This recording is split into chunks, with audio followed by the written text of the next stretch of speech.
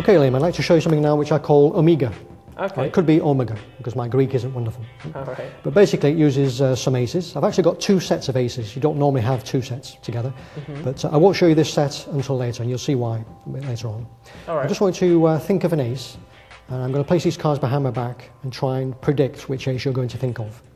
So I'll place them behind my back. I'm going to turn one of the aces over as a prediction. So at this stage, you could even change your mind if you like. It may still work. Yeah. Okay. So you're thinking of your ace, yeah? I am, You yeah. can still change your mind.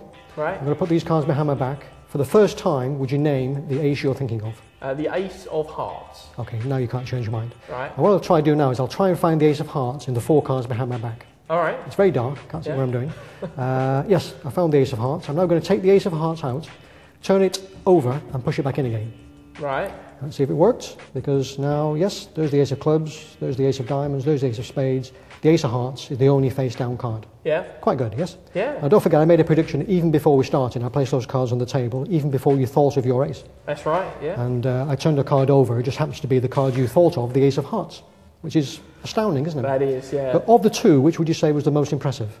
I think definitely this one. Because they were on the table before we started. That's right. Yeah. Well, I think you'll find that this is even more impressive, because over here you see the ace of spades has a red back, and so does the ace of diamonds have a red back, and so does the ace of clubs.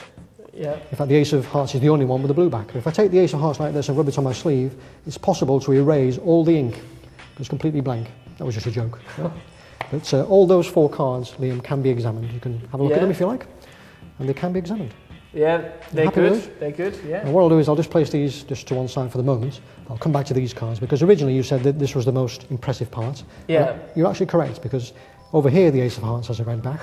And I was so sure that you would say the ace of hearts and that you wouldn't change your mind that I didn't bother to bring the ace of diamonds or the ace of clubs or even the ace of spades. And all those cards can now be examined. I'll take your word for it, Steve. Okay, that's called omega. That is superb. Thank you.